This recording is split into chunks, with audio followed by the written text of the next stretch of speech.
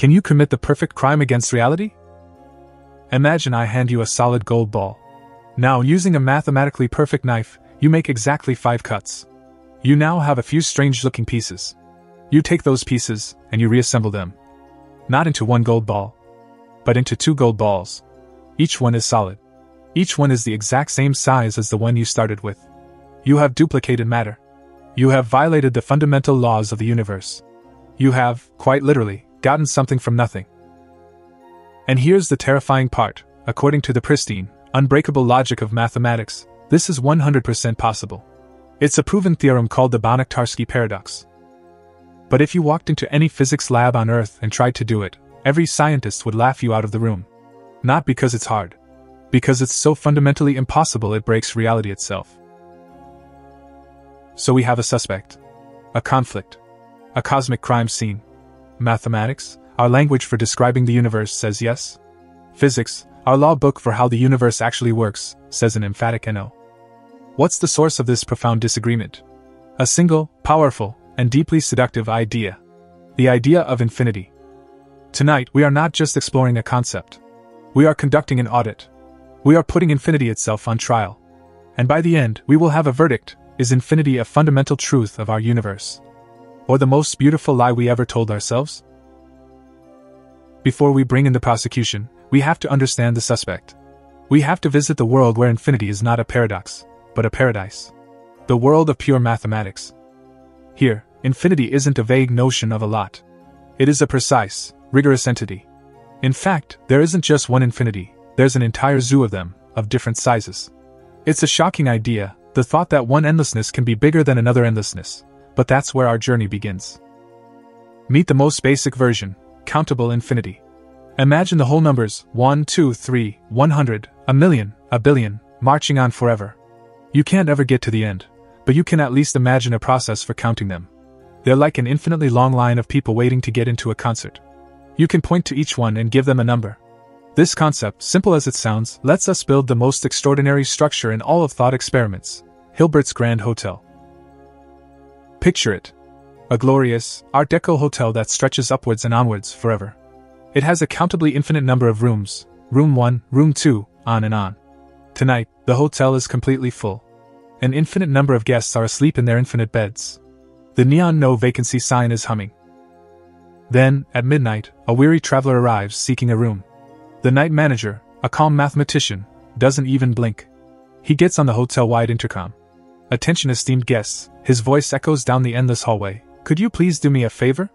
Could each of you please gather your belongings, and move from your current room, room N, to the room next door, room N+1? There's a cosmic shuffling. The guest in room 1 moves to room 2. The guest in room 2 moves to room 3.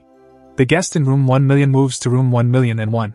Since there is no last room to worry about, every single guest finds a new, empty room waiting for them. And just like that, with a simple announcement, room 1 is now vacant.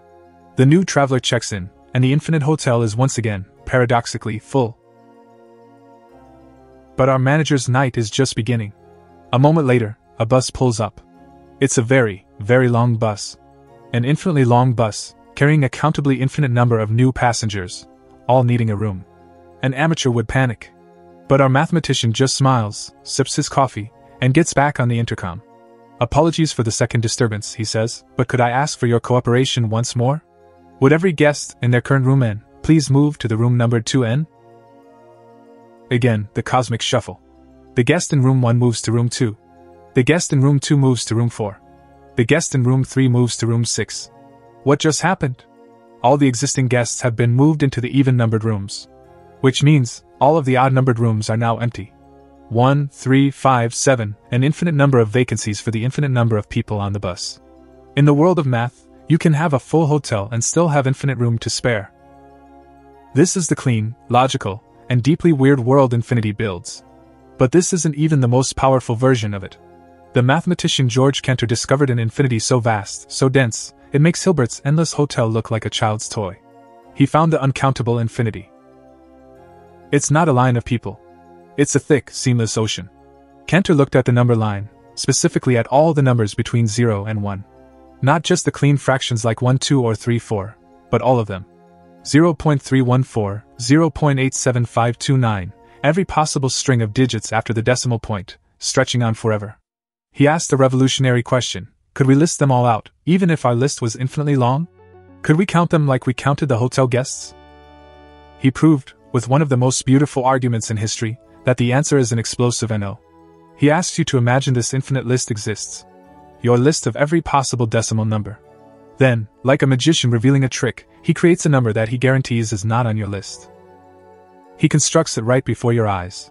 He looks at the first digit after the decimal of your first number. Let's say it's a 2. He writes down a 3. Then he goes to the second digit of your second number. Maybe it's a 9. He writes down a 0. He continues this forever, going down the diagonal of your infinite list, and at every step, he just picks a different digit. The number he creates is a phantom. A ghost in your machine. It can't be your first number, because it's different in the first decimal place. It can't be your second number, because it differs in the second place. It can't be your trillionth number, because it differs in the trillionth place. Your list, which you claimed was complete, is not. You have failed. Any list you could possibly make would fail. The conclusion is earth-shattering. There are fundamentally, provably more points between 0 and 1 than there are whole numbers stretching to infinity. It is a bigger, higher order of infinity. The infinity of the continuum. This smooth, unbroken continuum is the bedrock of physics. It's the canvas on which Newton and Einstein painted their masterpieces. It is the deep water in which quantum mechanics swims. Our science is built on this dream of a perfectly smooth, infinitely divisible reality. So if math is so certain, so elegant, so sure of itself, why did we say there was a crime scene? The crime scene appears the moment you try to take any of these perfect ideas and build them in the real world. Because our universe plays by different rules. In physics, nothing is free. Every action, every object, every bit of information has a cost. And infinity is an invoice the cosmos refuses to pay. Let's return to Hilbert's hotel, but this time, let's hire an engineer, not a mathematician. We want to actually build it. First, the materials. Infinite rooms require infinite steel, infinite concrete, infinite glass, infinite wiring. What is the mass of an infinitely large building? It's infinite. What happens when you gather an infinite amount of mass in one place? Long before room 1 billion is complete, the hotel's own gravitational pull would become so overwhelming that it would light on fire, rip itself apart, and collapse into a supermassive black hole. The hotel wouldn't just have no vacancy. It would become a singularity, a point of infinite density from which nothing can escape. Your hotel is now a cosmic prison. Okay, let's say you magically build it. What about the power? An infinite number of rooms with lights, air conditioning, and mini fridges requires an infinite amount of energy. The laws of thermodynamics would like a word. And what about that elegant coordination trick? The manager asking everyone to move rooms. That announcement is information. In our universe, information cannot travel faster than the speed of light. To get the message to the guest in room 300 trillion would take, well over 30,000 years. For the entire infinite chain of guests to be notified would take an infinite amount of time. The plan is not just impractical, it's impossible. It violates the fundamental causality of the universe. This is Exhibit A for the prosecution. What is logically consistent in the paradise of the mind becomes a physical monstrosity in the world of atoms and energy. But the problem is even deeper. It's not just that we can't build infinite things. It seems the universe won't even let us calculate with them. Quantum field theory is humanity's most successful physical theory. It describes the world of subatomic particles with breathtaking accuracy. But to do so, it is built on that smooth, continuous spacetime from mathematics. It treats fundamental particles, like the electron, as perfect, dimensionless points. This seemingly innocent assumption led to a decades-long crisis in physics. Because if an electron has a charge, but has zero size, its charge density is infinite. The energy of its own electric field, the force it exerts upon its own non-existent self, calculates out to infinity. For years, the theories kept screaming this impossible answer. It was a mathematical plague. It was like building a flawless engine that, the moment you turn the key, explodes. So how did physicists solve this?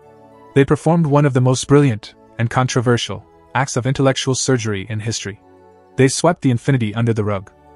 The procedure is called renormalization. And it is, at its heart, an admission of ignorance. The physicists said, okay, clearly our theory breaks down at some incredibly tiny, almost infinitely small distance. We don't have a theory for what goes on there. So let's just draw a line. We'll put in a cutoff. We'll say our equations only work down to this line, and we will refuse to ask questions about what lies beyond it. Imagine you have a digital photograph of a beautiful landscape. It looks smooth and perfect. But if you keep zooming in, eventually you hit the pixel level. The illusion of smoothness is broken. Renormalization is like saying, we know the pixels are there, but our job is to describe the landscape, not the pixels. So we will make our calculations in a way that doesn't depend on the pixel size. They bundle up all the messy infinities that arise from the point-particle assumption and hide them inside the values we can actually measure in a lab, like the electron's mass and charge. It works. It works so well it's almost terrifying.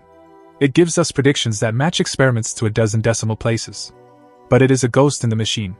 It is a constant reminder that the smooth, continuous infinity of mathematics might just be a low-resolution approximation of a much grainier, pixelated reality. We got the right answer by strategically ignoring an infinity. The evidence against a truly infinite reality gets even stronger when we leave energy behind and start auditing information. Because it seems the universe has a storage limit. A hard drive that can, in fact, get full. This clue comes from the most extreme object we know of, the black hole. For a long time, black holes represented a profound puzzle called the information paradox. If you throw a book into a black hole, is the information in that book, the words, the story, destroyed forever? The laws of physics scream no, information cannot be destroyed. But how could it possibly escape a black hole? While wrestling with this, Jacob Bekenstein and Stephen Hawking uncovered a law of nature so profound we are still grappling with it. They discovered that the total amount of information a black hole can hold is proportional to its surface area, the two-dimensional area of its event horizon. This should completely break your brain. You'd think that the storage capacity of any object would depend on its volume. A bigger suitcase holds more clothes. A bigger hard drive holds more data. But the universe's ultimate vault says no. Its capacity is written on its skin, not in its guts. This was later generalized into something called the holographic principle. It states that the information content of any volume of space in the entire universe can be fully encoded on its two-dimensional boundary. And most importantly, that amount of information is always a finite number. There is no such thing as infinite information density. Try to violate this principle. Take a box, and start trying to shove more and more information-carrying particles into it. You add one more, then one more. At some point, you will have packed so much mass and energy into that volume that it will reach a critical density and, whoosh, it will collapse into a black hole. And the surface area of that brand new black hole will be just large enough to store the bits of information you tried to overstuff inside. The universe has a built-in error correction. Its final defense against infinity is to create an event horizon. It's a cosmic firewall. This suggests that reality at its most fundamental level might be like a hologram. Our three-dimensional experience might be a projection of information stored on some distant two-dimensional surface. And the resolution of that hologram is finite. We may live in a universe that appears smooth and continuous, but if you could look deep enough, you might find that it's all just pixels on a cosmic screen. So, if reality is made of pixels, how small are they? Welcome to the absolute edge of known physics. A realm of such infinitesimal scale that numbers lose their meaning. We're talking about the Planck scale. The Planck length is 10 to the power of minus 35 meters. It is a distance so monumentally small that if you were to expand a single atom to be the size of our entire observable universe, the Planck length would be about the height of a tree. It is here that the laws of gravity and the laws of quantum mechanics, the two pillars of modern physics, are predicted to wage war. Now, we must be clear. We have not proven that spacetime is a grid of pixels this size. But the Planck scale acts as the universe's final, cryptic warning sign. A cosmic here be dragons on the map of reality. And the warning is this: you cannot measure anything smaller than this.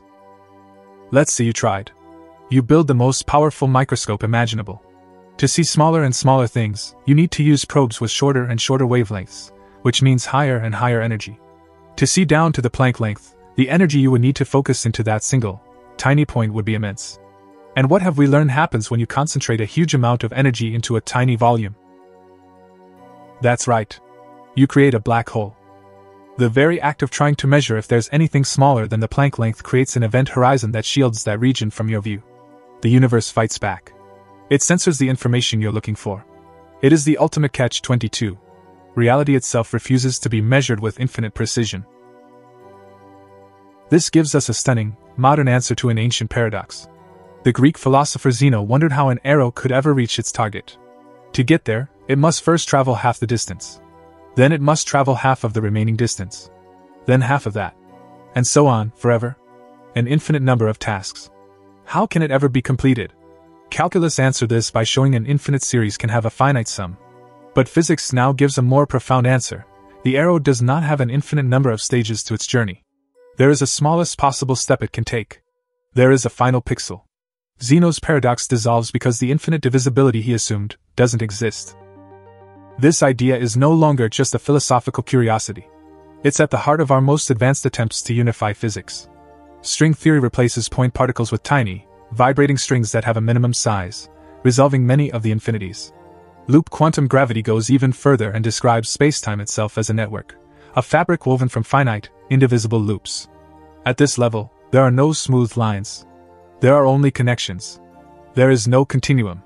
There is only the count. We have audited the books. The evidence has been presented. Let us now come to a verdict in the case of infinity versus reality. The prosecution has shown that every time we try to instantiate a physical infinity, the universe rebels. Hilbert's hotel collapses into a black hole. Our quantum theories explode with infinities until we manually cut them off.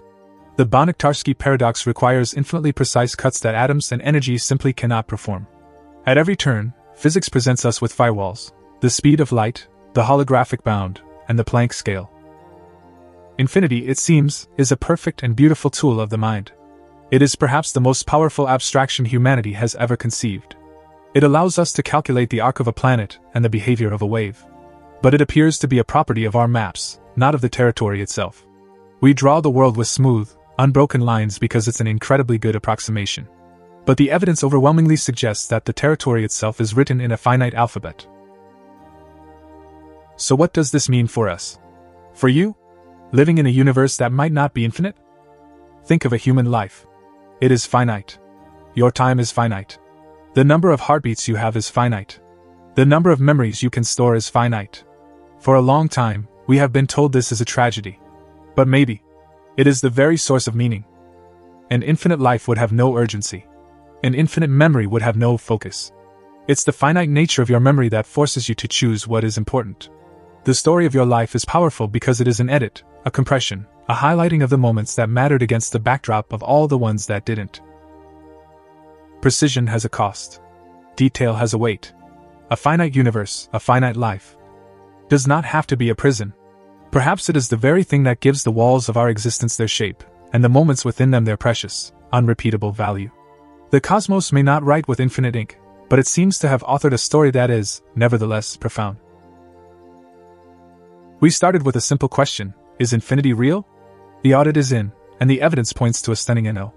But this raises a profound final question I want to ask you, for the comments. Does the idea of a finite reality, one with a final pixel, a last moment, and a limited set of rules, make you feel more trapped by its limits, or more grounded by its concreteness? There's no right answer. Let me know your gut reaction below. And if you enjoy wrestling with these kinds of fundamental questions about the nature of reality, you are going to be fascinated by the video that's on your screen right now. It takes on another one of science's deepest puzzles. Click and I'll see you over there. Finally, this is what we do at the Science Audit. We challenge assumptions and explore the deepest mysteries in the cosmos every single day. If you believe these are some of the most important conversations we can have, make sure you subscribe and turn on notifications. Your support is not just appreciated, it is fundamental. Thanks for watching.